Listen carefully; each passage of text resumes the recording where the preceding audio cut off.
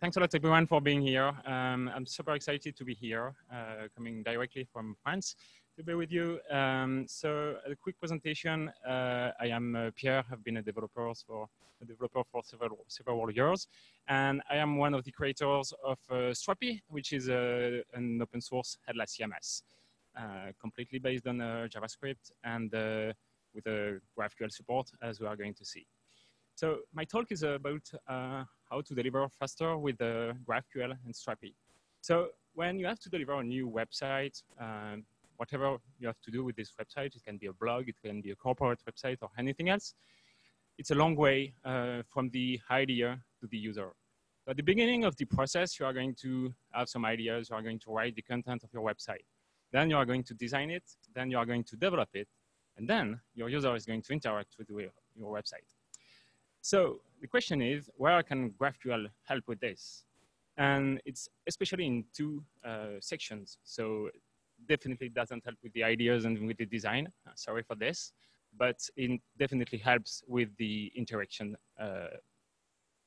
with the user, especially with the payload, as we're going to see. But it also helps with front-end development, and it can definitely make things easier, as we're going to see. And another thing I would like to talk about is the backend part of your project, because building a GraphQL server is way easier than a few years ago, but it can still be complicated, especially if you are building a CMS. So I'm going to show you how Strapi can help with this. So let's start with the payload.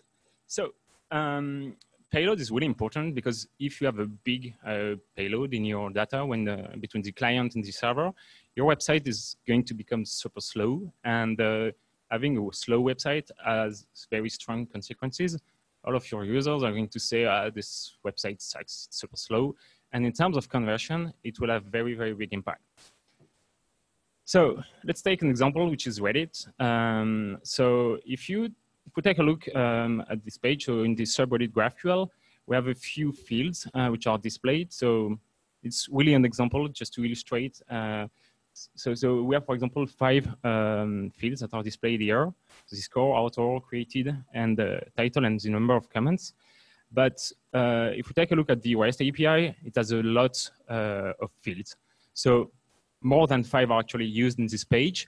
But the fact is that if you are building a REST API for yourself, it's fine to add your fields.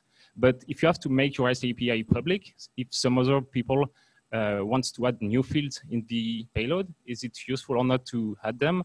It can quickly become dirty, and your REST API is still sending everyone to all of your clients. That can be a big problem. So first, the payload is really heavy in the network. And the other thing is that you are going to do 2 heavy database requests, because you are going to select all your fields, and you are also going to join 2 relations of your data. So that can makes very, very big request and makes everything slow. So with GraphQL, as you can see here, we can just say we just want this specific subreddit, and then we just want the name, and we want the link only with the fields we want. And another thing which is really interesting with GraphQL is that we can use aggregations. So for example, on the previous page, we saw that we have a number which is the score of the link.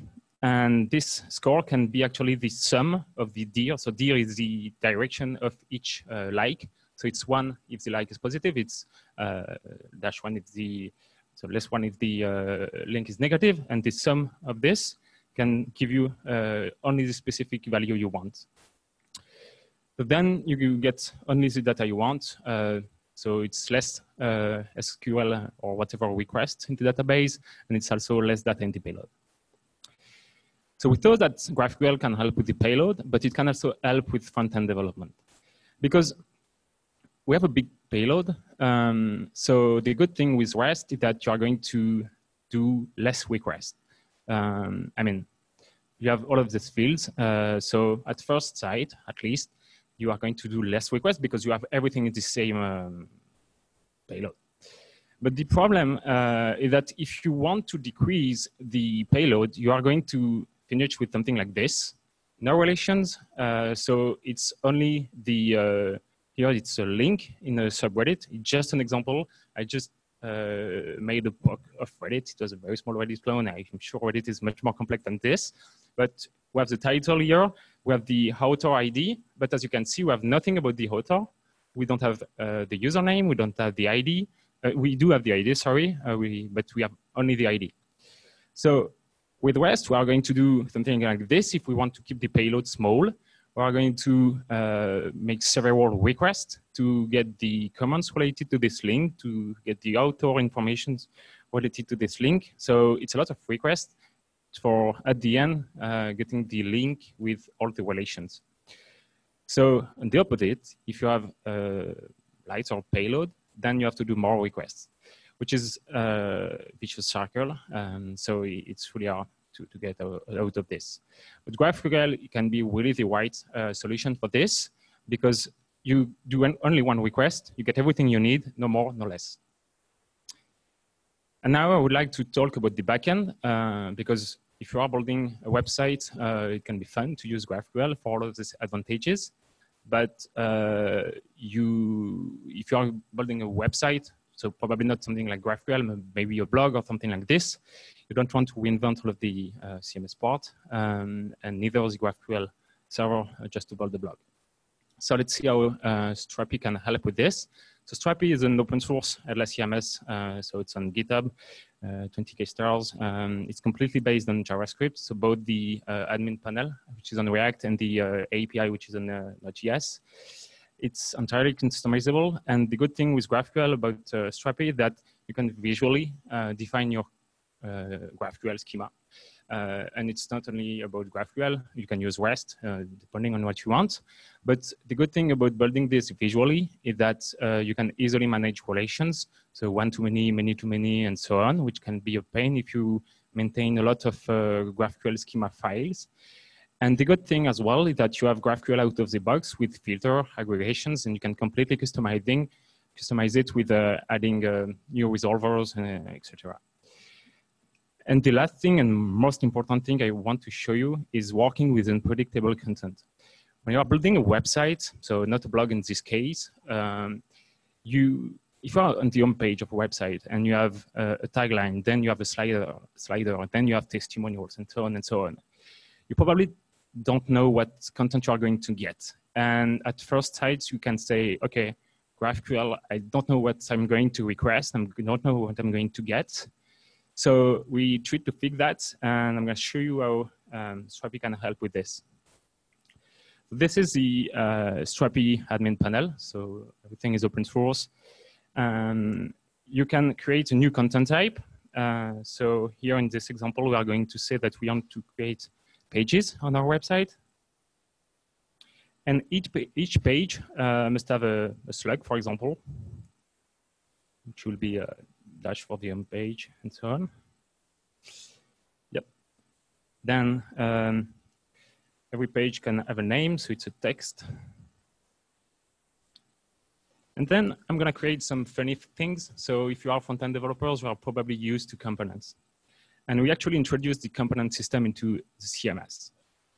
So we're going to create a component. Yep. Then I have to first say what I did. Okay, so it's going to restart my server because it actually wrote some files on my computer that I'm going to deploy. So when I deploy, I get all my content structure on my production server. So for example, if you have if you have a website and you have to add some metas for the SEO, you are going to have a component which is SEO, the default category. We don't really need a category here. We should an icon. And then each component can have a name,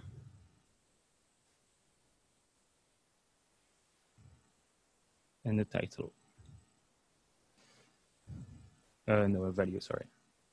I'm going to show you after why. We are going to fill all of the things after. I'm going to save my component. And then I'm going to go back to my page. And I'm going to add this component. and I'm gonna use an existing component. No, sorry. Yeah, we will add SEO afterwards. So I'm gonna create a slider, which is, yep, excuse me, I've lost myself.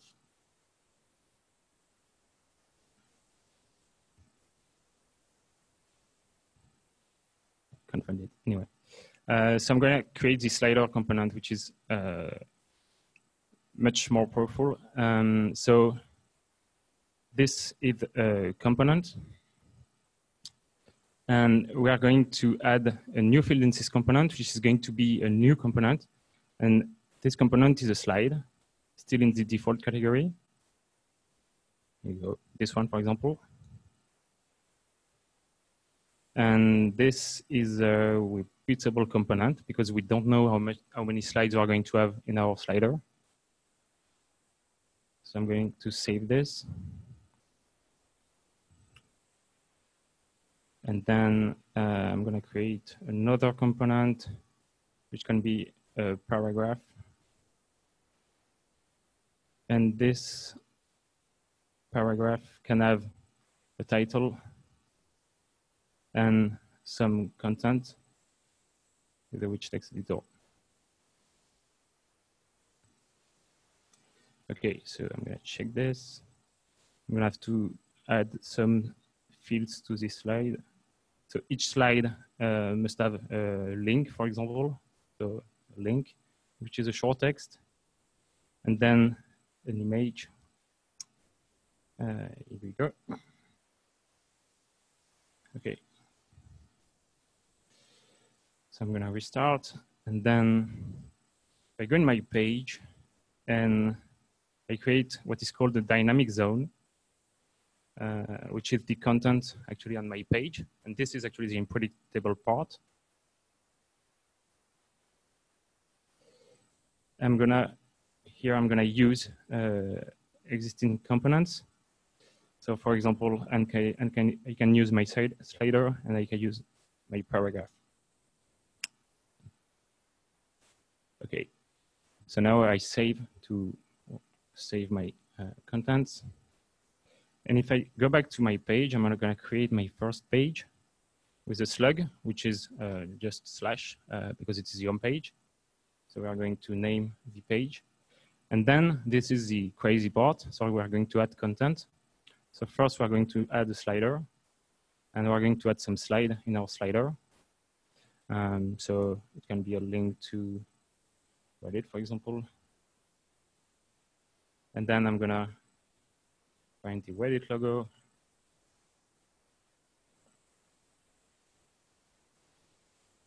Yeah, this one. Okay.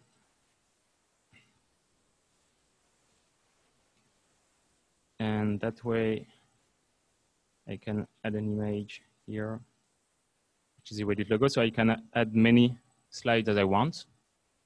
So just to show you.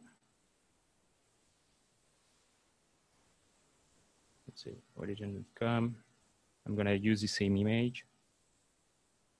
And then lower in my page, I have a paragraph that I want to add. So I'm going to add a paragraph.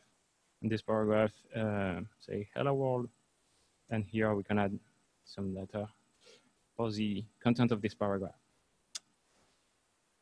Here we go. So I saved my content. So I'm going to go to the GraphQL playground. You probably know this. Okay, so here I'm gonna get my pages and just reload. Yep, I'm gonna get my pages, and for each page I can get the ID, the slug, and the name.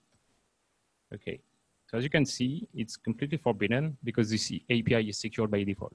We are going back in the admin panel, and in roles and permission, we can adjust the security for every function of the API. So in page, I'm gonna make sure that I can request all of my pages. Now if I go back here we go. Now we have our page, which is here. But the most interesting part here is that in content, we don't know what we are going to have. Maybe it will be a slider, maybe it will be a paragraph. And to make sure that we get everything we need, we decided to use the fragments. And this is really the power of GraphQL here, because we can get any type of content. And GraphQL, thanks to the fragments, has really this flexibility. So, of course, we didn't see anything yet. But if we want to see the slider, and then each slide, we want the link. And of course, we want the image here. And for each image, we want the URL. And then we get everything you need about our slider. And same thing for the paragraph. We get the ID, title, and content. Here we go. So as you can see, you can deliver faster with the GraphQL and Strapi. And that was actually the entire talk. So I'm happy to answer any question.